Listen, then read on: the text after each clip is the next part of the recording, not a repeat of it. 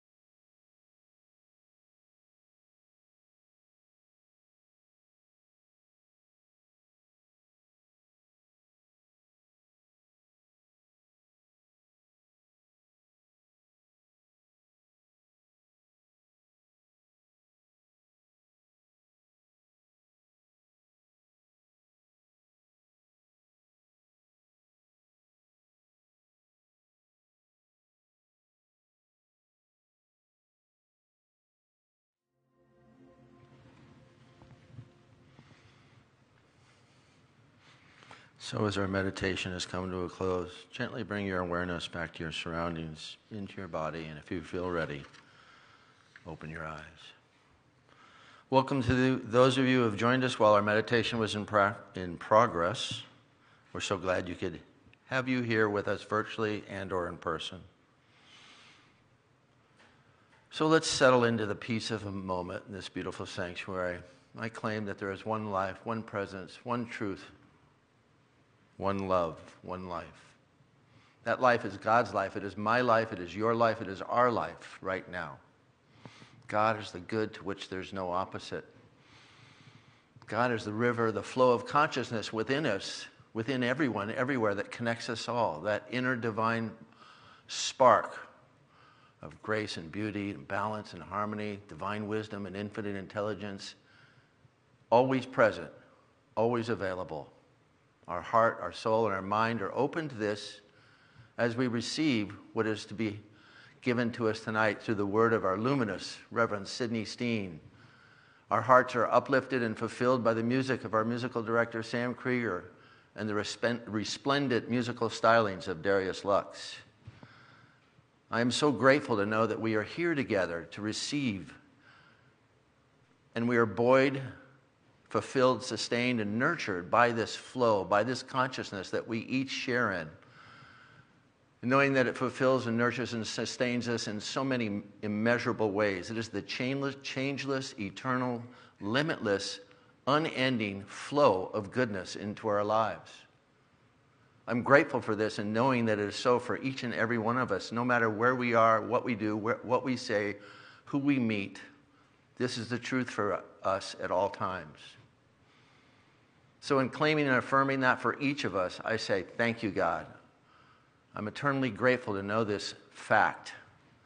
My faith is unwavering. I am so blessed to know that I am a part of the overall divine wisdom and infinite intelligence. I release this word into the law of mind, knowing that it is so. And together we can say, Amen. Amen. Let's sing our opening chant, God is in this place, led by Darius Lux.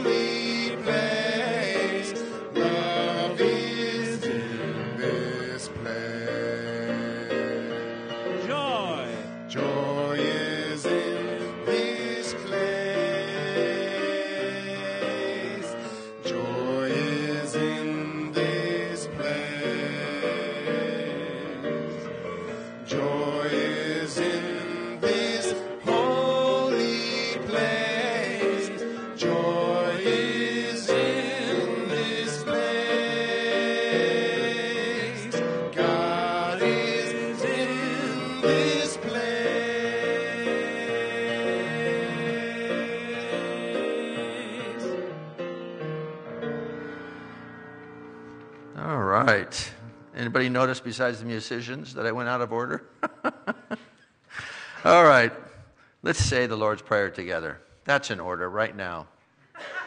Our Father, who art in heaven, hallowed be thy name. Thy kingdom come. Thy will be done on earth as it is in heaven. Give us this day our daily bread, and forgive us our trespasses, as we forgive those who trespass against us.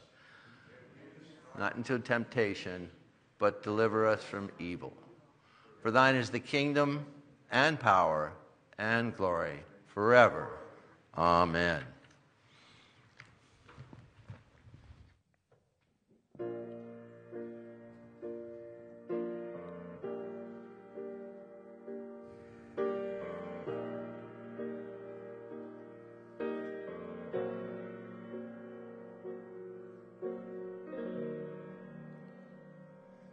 Well, they said you can't, so you said goodbye. Took a one-way ride in search of brighter skies. You changed your name, then you changed your face, built a wall around yourself to make a safer place. And you do the very best that you can with the hand you've been dealt. Put on a face so brave, and I see the way you hurt when you take on the weight of the world to keep your dreams alive. So take your time till it feels right. We have forever. Don't keep it all inside. I believe in you. So when you need to hide, don't turn away from me. Just let your beauty shine. It's a peaceful night as we lay outside. Though I feel your heart is restless, you just pretend it's fine. But the scream inside is the loudest cry. I wish you'd set those feelings free, put down that foolish pride. And I know how hard it is to tell the difference between friends and foes, to trust that helping hand, and the darkness that you see is there to help guide your way to the light, where you can truly shine. So take your time till it feels right. We have forever. Don't keep it all inside. I believe in you. So when you need to hide, don't turn away from me. Just let your beauty shine. So take your time till it feels right. We have forever. Don't you keep it all inside. I believe in you. Yeah. Just let your beauty shine. Ooh.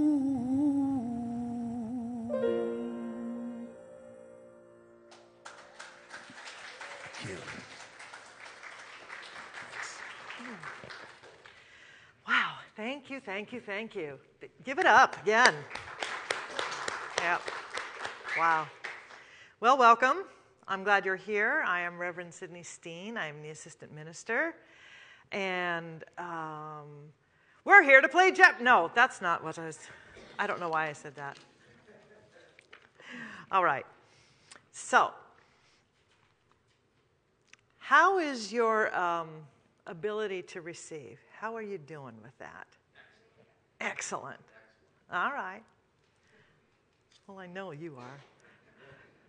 Scale of 1 to 10. 10 being, I have all that I need, and I know it, it's automatic, and I get it. 1 being, oh, so 1 to 10. 7. 7's good. What else?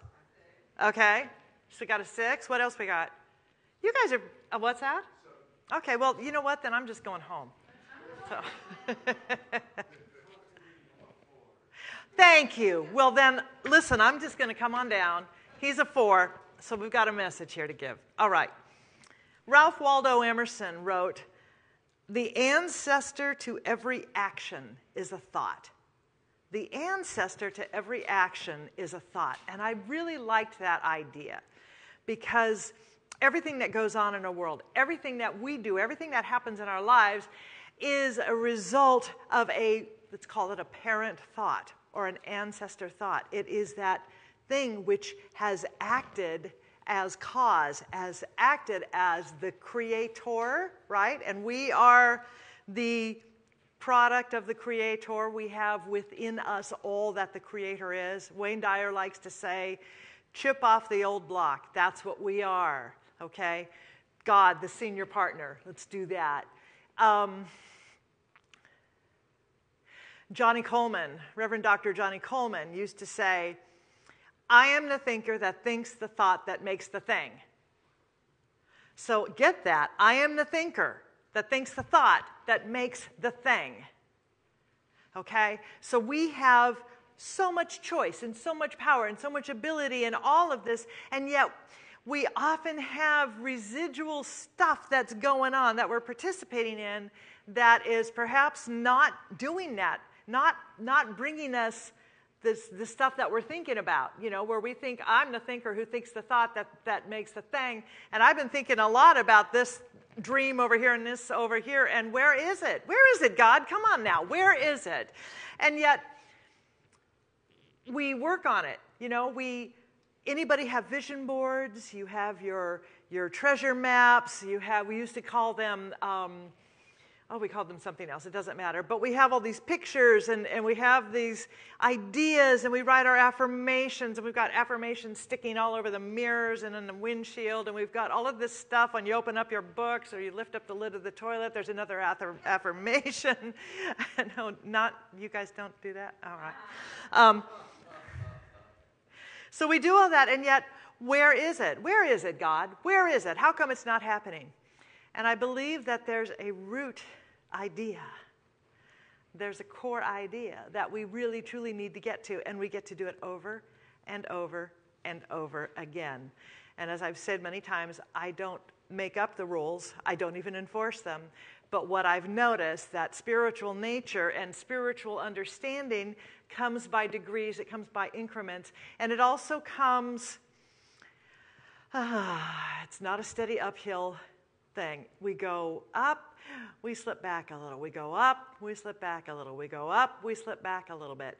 And we get to live as the onion of our lives, where we just keep peeling, and we think, I thought I healed this sense of I'm ready to receive and I'm able to receive. But look, there it is again. And then we peel more of the onion. We peel more of the onion. And there are a lot of tears in this onion called life, right? So I know that our world is very much attached to the idea that receiving is just another word for getting. Getting, having, taking, right?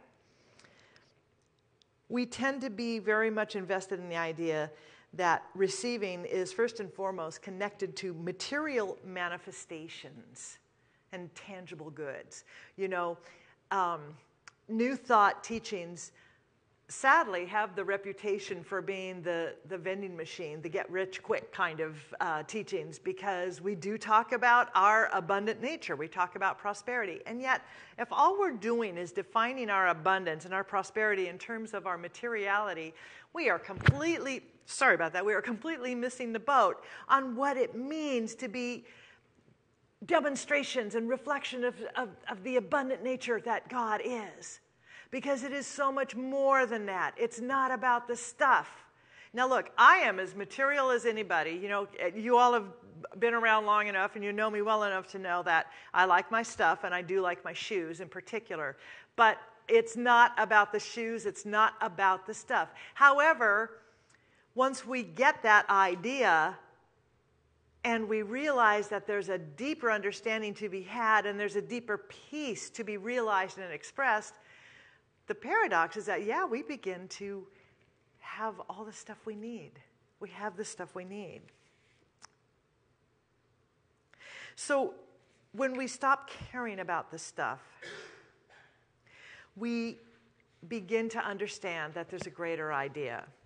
As in so many esoteric and spiritual teachings, what we teach here about receiving is always going to center upon first of our knowing and living from our connection with God or infinite source, whatever it is, whatever your concept or name for God is. That great wisdom, that infinite invisible. And we spend more time here at this church than probably any other church or spiritual center I think I've ever been around. Because when we know who we are, and we begin to identify as that divine, as that magnificence, not only do our lives get better, but we have more to play with. And so other people's lives get better too, because we get to play with them with that sense of well-being and knowing and peace. And you've heard Dr. Mark say many times that no one ever gets healed by withholding, right? We don't make the world better by our withholding. We don't make somebody else whole and healthy because we think, well, there's only enough health for me or for them, so I'm going to sit here in my sickness. Can you imagine if there was this anthropomorphic God saying, there's only so much oxygen I feel like producing today, so you guys over here, you get to breathe. You guys over here, yeah, you're going to be gasping. It's not like that. We live in this infinite universe that is constantly expanding and expressing as itself, as that which needs to be expressed, as that which needs to be experienced, as that which needs to be created. So, the historical practice of Orthodox religion has been about our worm in the dust value, right? You and I, worm in the dust. But that's not what we believe here, and that's certainly not what we teach. Instead, what we teach is that the basis for our self-worth and our self-identification is anchored completely in our identification with and as the divine higher self. That divine higher self. Simply put, what's true about God is true about you and me. Now, that's an oversimplification in many ways, and yet it's the fundamental truth. We hear that, and it feels really good to hear that. What's true about God is true about me. Oh my goodness, that's a powerful, amazing idea. Yet, how long do we live in it? How long do we live in it, and how long do we accept it? How much do we live as it? Are we able to assume it?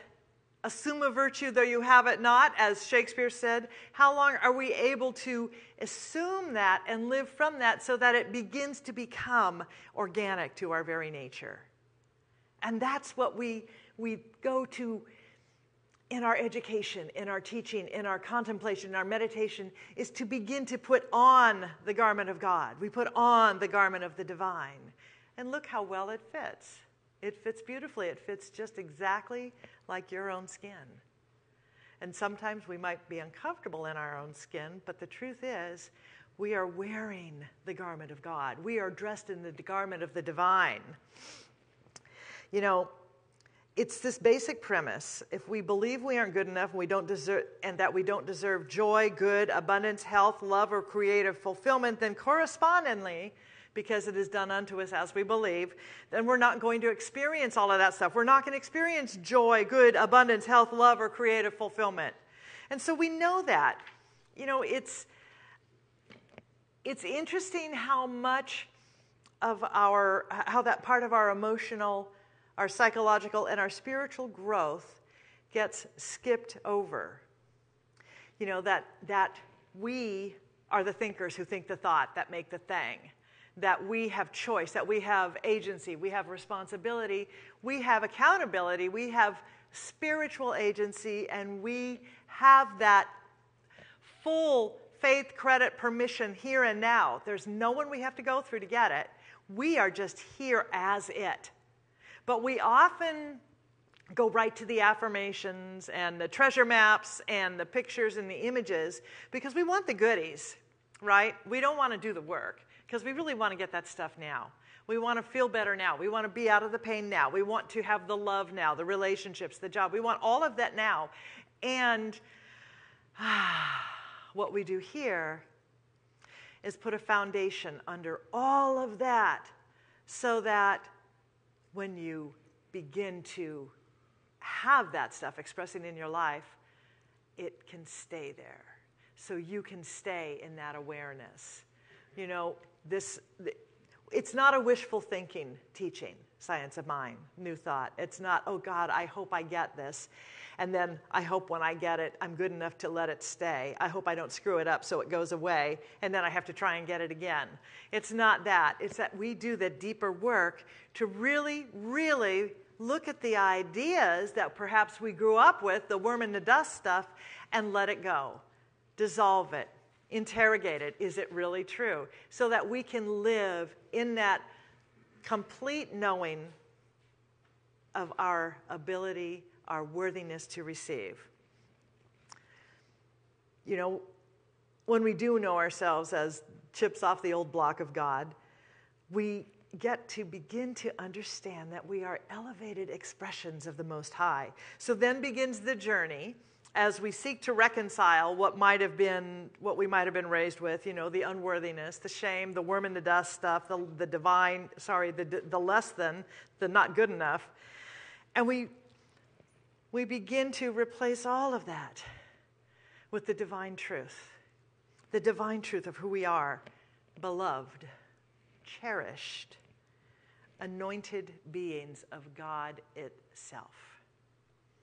Now, I think that not all of us grew up that way. I think that our choice is that we can choose to really pursue it and find those corners of our thinking where we don't believe it, or we can stay in the familiar, the wishful thinking place, and it's safe. It's, you know, they know us there in the pain zone, right?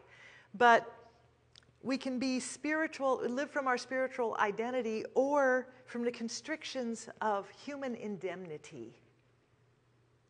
And I think a lot of us grew up and we're still trying to shake off the shackles of human indemnity. That's that worm in the dust stuff. And so I mentioned Wayne Dyer earlier because I really, there are times I so resonate with what he has written. And since I'm talking about this whole idea of receiving, I really wanted to come up with a way to convey that it's a much greater idea than, yes, I'm open, yes, I'm open, yes, I'm open. It's so much greater than that. So if you'll bear with me, I'm going to share some of the stuff that he wrote in his book, The Power of Intention, because it touched me so much today. A fundamental attribute of the supreme originating power is kindness. All that's manifested is brought here to thrive. It takes a kindly power to want what it creates to thrive and multiply. Were this not the case, then all that's created would be destroyed by the same power that created it. In order to reconnect to intention, and that's, of course, the book, you must be on the same kindness wavelength as intention itself. Now, this idea of intention is not, that's my intention, that's my choice, that's my goal, that's my dream. Instead, he's talking about intention in a greater idea, a greater concept, a greater knowing that the intention of God is life itself. And it is a field to which we are fully connected, always connected, and yet we seldom live from it. Or if we do live from it, we don't do it as richly, perhaps, as we possibly could. That this is the vitality of life. This is what you might call energy, the field of pure potentiality. It is intention. It is the divine. It is that divine intention of life. It is that which stands as source and substance. It is that which swirled and so needed to express, so needed to create. That energy of creation is remaining and is maintained. And meanwhile, the Big Bang happened over here and life begins to unfold. Life begins to unfold. And so what we want to do here is be able to learn the ways in which we can connect to that master, that God, the senior partner intention, that power and presence on a more consistent basis so that we know exactly who we are and that we can live from that and that we can speak our word from that and that we can be vitalized by it, that we can be joyful in it and as it. That's what we want to do. Are we here? Are we awake? Are we taking it? Okay. Don't go to sleep on me. Because I really want you to get that this power and presence is that intention for life. It absolutely is the master intention for life. And master, not master commander, but that which has primacy is the creative energy of life itself. We call it God. We call it God.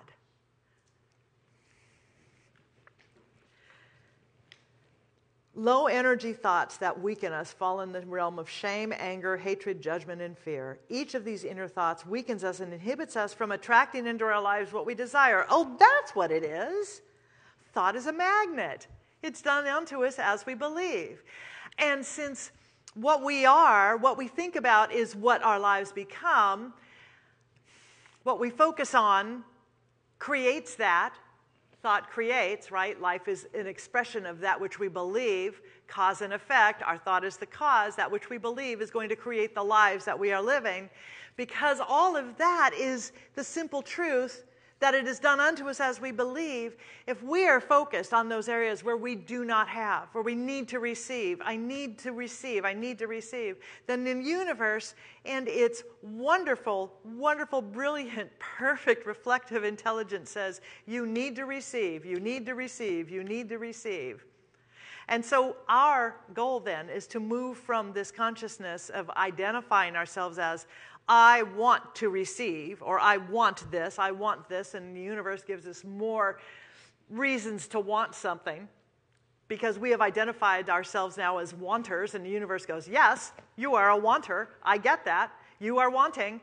Instead of that, we step into this realm of I am that creation of the divine in whom the Creator is well pleased, though we don't believe it. And with every time that we practice that thought and something comes up, that's where we look at that thought and say, okay, I don't want this in my life anymore. This has been operational up till now. I'm not going there. I didn't come here for that. You came here to be the expression of this power and this presence. You didn't come here to be limited and to be fearful and to live in want or lack or limitation. So we become what we think about. So are we contemplating human indemnity? Or are we dwelling in this energy of our shared divinity, our spiritual identity? This is why we talk so much about spiritual practice, because it is about letting go of the distractions of not enough, letting go of the distractions of the world identifying us as or defining us as not enough, letting go of the beliefs that our parents or teachers or whoever instilled in us and said, you're not enough, you're not worthy. And instead we move into the fullness of this idea of right where I am, God is. Everywhere equally present, everywhere equally present, everywhere equally present. This is the life that we are here to live. Receiving isn't a one-time or a one off and on idea, right? It's not a one-off. The goal is to become so immersed in the God everywhere equally present and fully and limitlessly active, knowing that there's no place that we, as you've heard, there's no spot where God is not. Because we begin to realize, I can't go anywhere without God being there. God got there first. And God is who I am. This idea of we are that atom or that circle or that little bit of God in the big, big ocean of God. Rumi had it in the 13th century. So if we truly want to rise above this indemnity consciousness that surrounds us, we have to choose to evolve. We have to begin to be gatekeepers, really conscious gatekeepers and stewards of our own thinking, of our own minds. Because the world out there, and even, let's be honest, a lot of our family and our friends, they're going to try to limit us, only because that's what they know. That's just what they know. That's their experience. And when you and I start to shake loose of that, it's a little threatening to them. Hell, it's threatening to us, right? When we go through it ourselves, it puts us in a zone where we haven't been before. But part of our evolution, I think, is that we go from being a getter or a taker of stuff to being a giver of compassion and kindness. We can move, and then from being a giver of compassion and kindness, we move to living as a knower of connection and oneness, right? So we start with the getting. We move into the giving. Then we move into the knowing. And then when we move from that, we move from being a knower of our shared oneness, we move into being receivers of guidance, of inspiration, of peace. We become receivers of that energy, those ideas, those impulses, that emergence of life that is seeking to express through us in brilliance, in radiance, in power, and joy, in delight, in humor, in fun. And perhaps the ultimate movement in our evolution is that we choose to go from receiver to receptive. And in that consciousness, we find our true home, and our true identity is love in expression. Ernest Holmes wrote, "Life reveals itself to whomever is receptive to it. Life reveals itself to whomever is receptive to it." And so our receptivity is so much bigger than our receiving. And our receptivity is so fundamentally connected to our value, our knowing of who we are. Because if we don't think we are beings worthy of receiving, we won't be beings of receiving, worthy of receiving. If we don't think we are beings of great value, of expressions of the divine self with a capital S, then we will not be those beings that we want to be. But the truth is, we're already there. So much of life is the uncovering of those filters that we have been holding on to. And most of us don't even know we have those filters there, right? We don't even know that that's the belief I've been carrying. Holy cow, it's been showing up as this experience or this limitation. We don't want that. And then when we begin to say, I want to live as that full power and presence. I want to have that full vital experience of God in every fiber of my being. I am that full of experience of God in every fiber of my being. Every fiber of my being. There is a resonant energy that begins to happen. There's a higher vibration. And we begin to vibrate at the speed of God, right? We begin to vibrate at the level of life. We begin to vibrate at the level of life itself.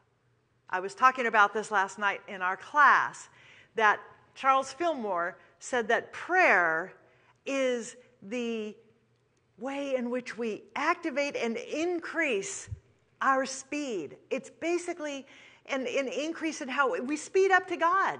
It's an acceleration of consciousness, so that we are now accelerated from this human indemnity place to the spiritual identity place, right? We are accelerating the awareness. We are accelerating our ability to understand, to know, to receive, to be willing, to be receptive, and to give. We know it's not about materialism. Our ability that we want to cultivate is to understand, embrace, and live from this basis, the spiritual basis.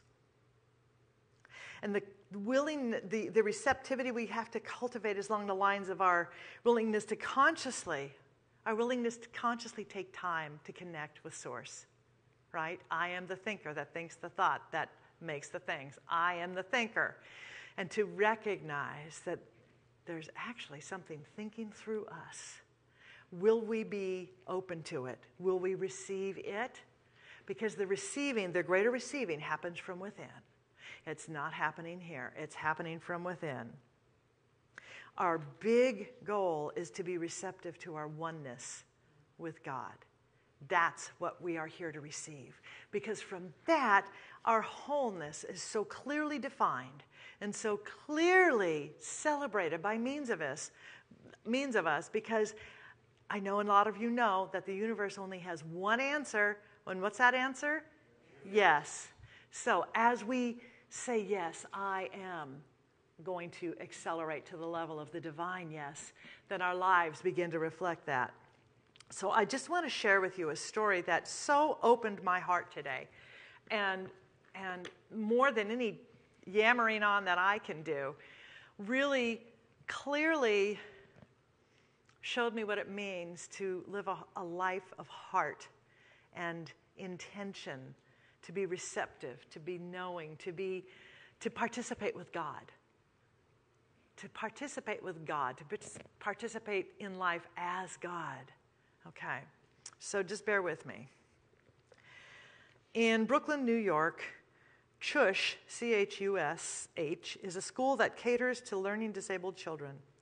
Some children remain in that school for their entire school career, while others can be mainstreamed into conventional schools. At a CHUSH fundraiser dinner, the father of a CHUSH child delivered a speech that would never be forgotten by all who attended.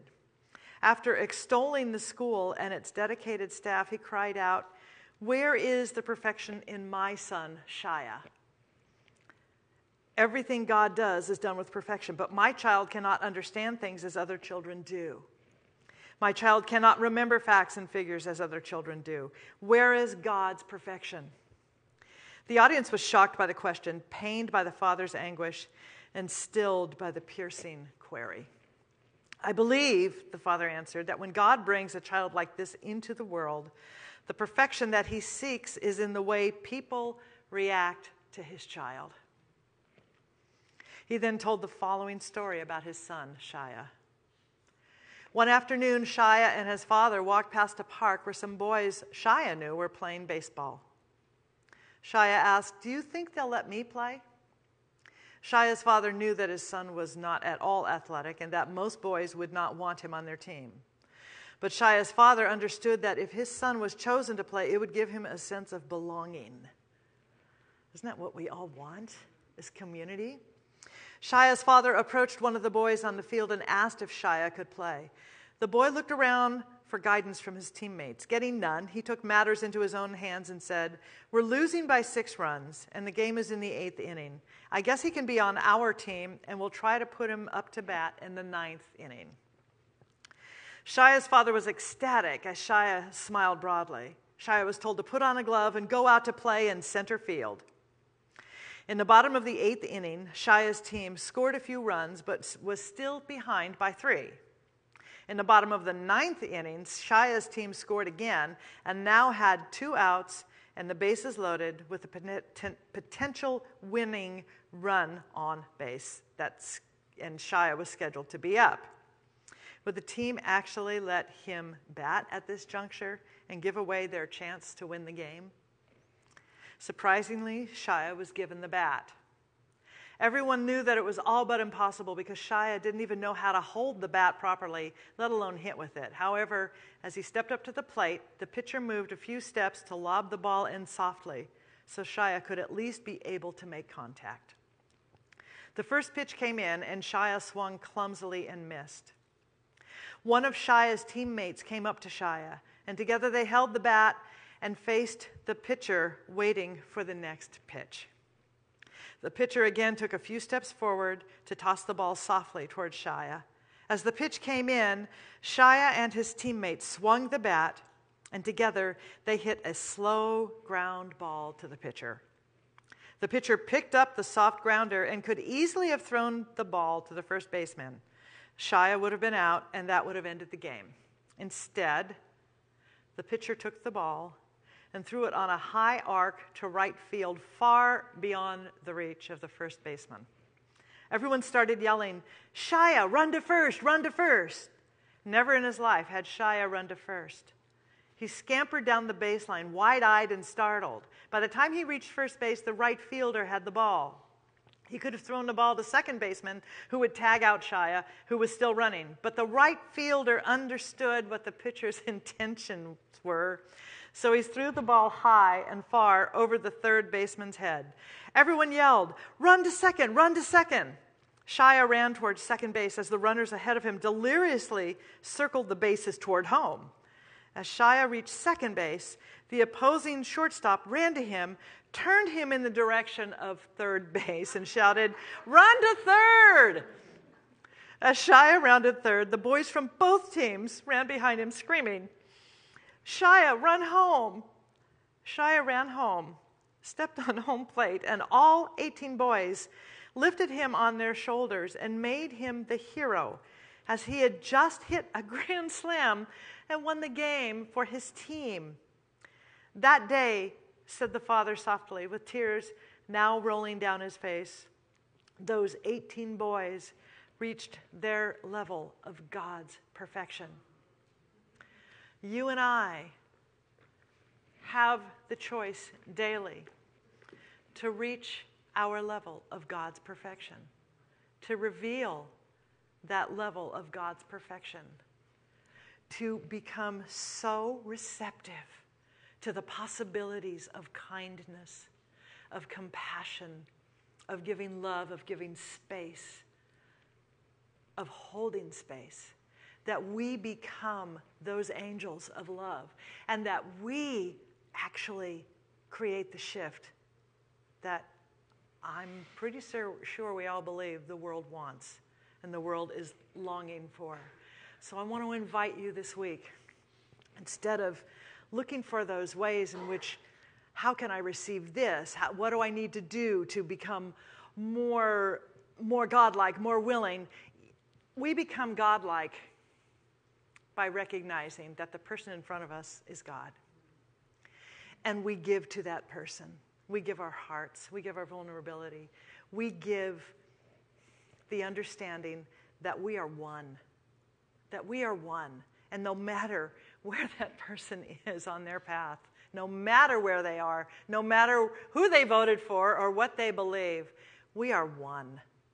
And as we give, as we step beyond any of those limitations that we think we might have and begin to express the truth of God, we walk each other home in love and in peace. And in that, we heal the planet. Let's pray. Thank you.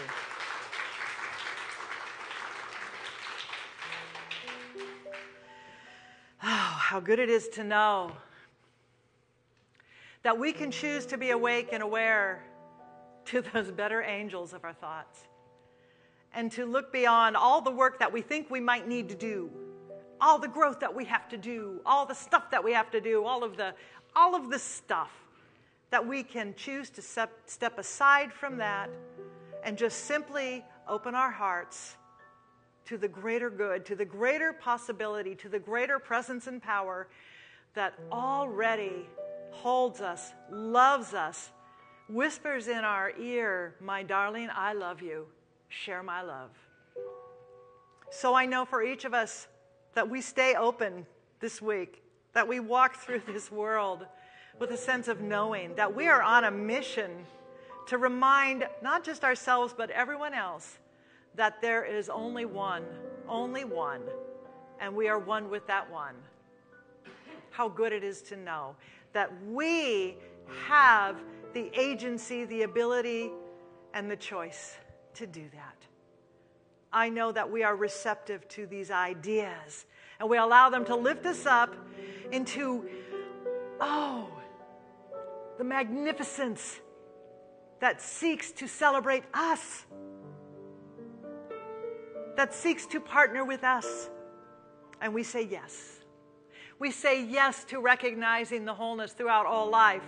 We say yes to living in that wholeness. We say yes to holding our hearts and our arms around Ukraine, around Russia, around all beings everywhere, around this country, around this nation, around our leaders, around every person, every being. We say yes to remembering that we are one, and that right where we are, God is. And God is saying, my beloved, love each other now. And all that you have need of is already there for you. See it, be it. Now is the time and place. So I'm grateful to know that we are aware and that we are living in that field of quantum yes. How grateful we all can be in that field of quantum yes. So I know that we are a blessing in the world. We are a blessing to ourselves. And I know that everywhere we go, we step into a field that has already been prepared for us with infinite joy and love. And I know this for myself. I know this for all people. And I invite you to say with me, I accept these truths from myself and all beings everywhere. And we do accept these truths. And we let this word go into the law, that law of God, knowing it is already done. We are the thinker that thinks the thoughts, that makes the things. And we are grateful. We let it be so, and so it is. And together we say, Amen. Thank you very much.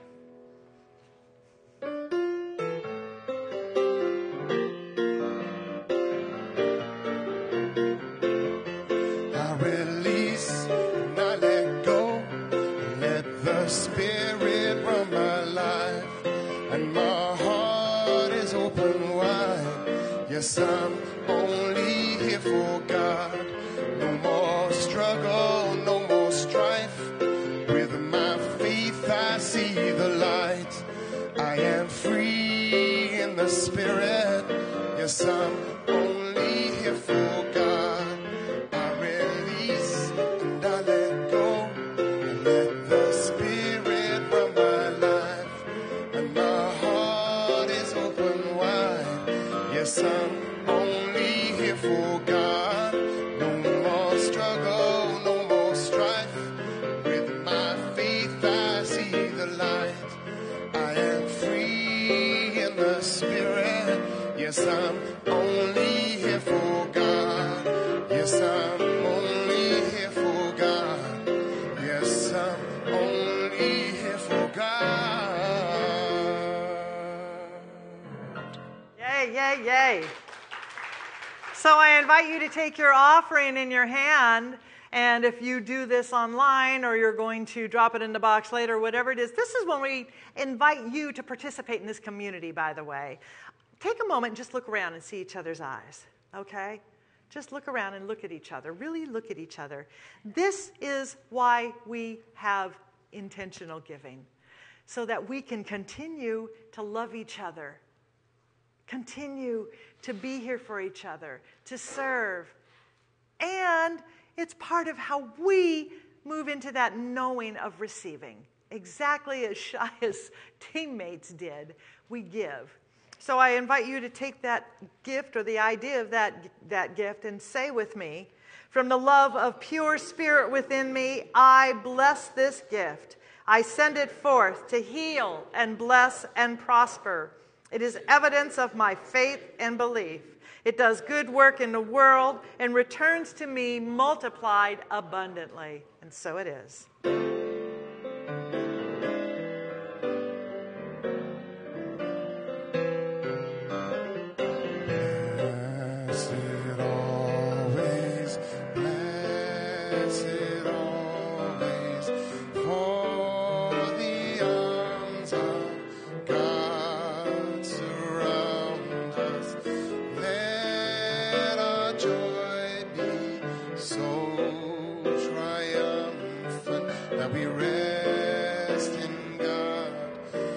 Say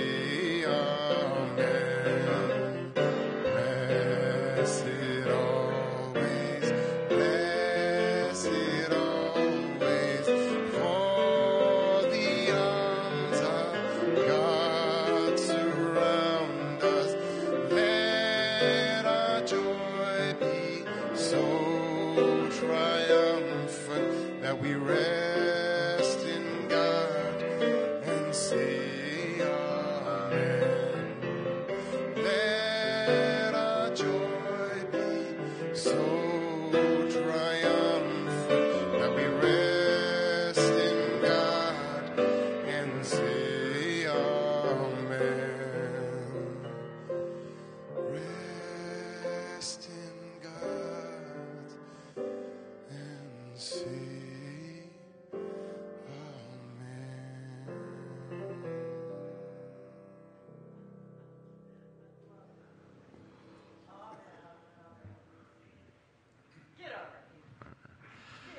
I was about to go out of order again. I guess I am anyways. That's all a work in progress. Practice, practice, practice. Thank you, Reverend Sidney. Thank you, Sam Krieger, Darius Lux. The melodious dulcet tones of Darius Lux. If you enter his name, L-U-X, into a search engine, whatever you use, you'll find him. All right. I am the messenger, and I have the announcements. We do make it easy for you to make donations to our church. You can text GIVE to the text to give number and QR code are on your program, or go to nhcrs.org/give. We have a wonderful community here. There are many ways to give and receive here. One of them is prayer with a practitioner after service, right here in person or on Zoom. Next Wednesday evening service with practitioner Liz Racy. She is energetic and wonderful. Meditation at 6:50 p.m., service at 7. Join Liz next week as she shares on the topic, the divine spark, it lives in you. Men's group. The group meets this Sunday at 11 a.m. in the Ernest Holmes Room and on Zoom. All men are welcome. Women's group. This group meets this Sunday at 1 p.m. in the Youth Church and on Zoom. All women are welcome. There is still time to sign up for Dr. Mark's Abundance Workshop, Mondays through August 22nd on Zoom only. Dr. Mark brings over 30 years of experience and wisdom to this amazing workshop where you'll learn how to expand your prosperity consciousness. Class meets from 6:30 to 8 and is based on the book Spiritual Economics by Eric Butterworth. Sign up online. Cost is responsible giving. And the book is available in the bookstore. Hey, first time in 3 years, walk the labyrinth. Come one, come all. Support your soul with the peace and blessing of a labyrinth walk. Friday, August 19th from 6:30, orientation and explanation for first-time walkers, and the walk is from 7 to 9 p.m. right here in our sanctuary. We remove all the chairs. We lay out a pattern, the labyrinth, copied from Chartres in France. And it's magical. We have, what did we decide, 138 candles or something? I think it's more like 114. But well, I know that Colleen is back there, and she's the one who put batteries in every single one of them. yes, we replaced the batteries, cleaned the corrosion, because it's been 3 years. And she lived to tell about it. Right. And there'll be practitioners sitting visual. There'll be a healing room with prayer, and the Mommy and Me room with practitioners. There'll be music. There'll be prayer. There'll be walking. And Saturday, August 20th from 10 a.m. to 1 p.m. Join our healing walk. Practitioner graduation. Woohoo! Sunday, August 21st at 1:30 in the sanctuary. Brenda, where are you? One of our graduating practitioners. Takes 4 years of study and classes, lots of study and lots of reading to become a practitioner here, or more. 4 of our magnificent NHCRS members have successfully completed and passed their practitioner training. Please come and support them and join in the celebration. Our Zoom virtual patio before and after every Sunday and Wednesday services. Zoom meditation every morning, Monday through Saturday from 7:55 to 8:15 a.m. Please visit our website, nhcrs.org, to obtain Zoom links and more information about all our events and to sign up weekly for weekly e-blasts and monthly newsletters. And I'm out. Right.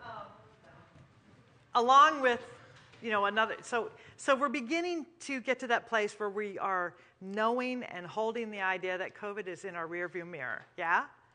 Yes. Okay. So as part of that, that's the labyrinth. That's one of the things that is emblematic of us moving back into, we're still doing this because we need to still do this, but that labyrinth experience is sacred. Along with that, the other signs that we are moving back into a full functional, well, we've always been functional, I hope, community is that we are starting this fall again with a full roster of classes. Education is fundamental. We do classes so that we change our own lives. You know, whether you are looking to be a practitioner or a minister or just lift yourself up, I want to encourage you to start looking for the announcements, listening for the announcements when we announce the classes. One of them will be foundations, and that's the one. That's the one when we put that foundation down. Even if you've taken it again, because it's been 3 years, right? It's been 3 years.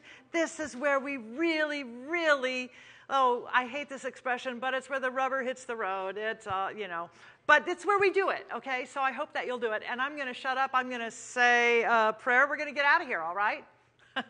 Thanks for being here. Oh, and we have some people to thank. I'm sorry, I'm supposed to do that. I always have to remind myself. And by the way, Darius, your music, Darius Lux, iTunes.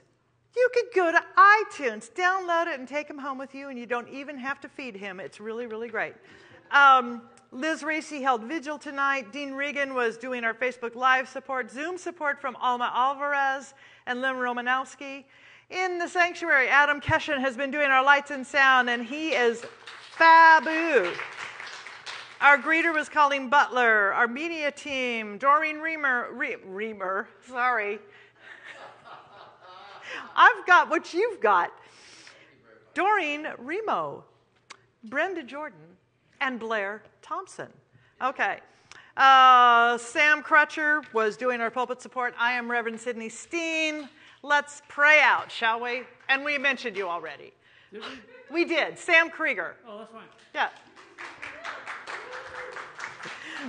Okay, so you get 2 mentions. It's cool. It's Wednesday. That's great. You can skip one next time then. All right. So we just once again anchor into that awareness that we are guided, guarded, and open-hearted by God, in God, as God, and that all that we need is fully and freely already within us, surrounding us. We are immersed in it, saturated in it, and we let it be so. So I know we go forth as blessings. We bless this church. We bless all churches, all churches, all paths to God, mosques, temples, ashrams, whatever the path, we know that God is present and the intention is love. So we allow this to be so. We say, and so it is, and Yahoo, amen. Let's go get a cup of coffee. But before that, let's all stand and join Darius as we sing Blessed Always.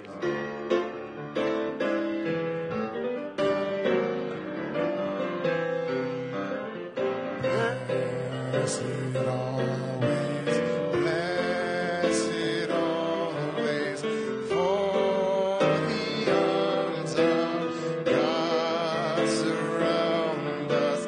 Let our joy be so triumphant that we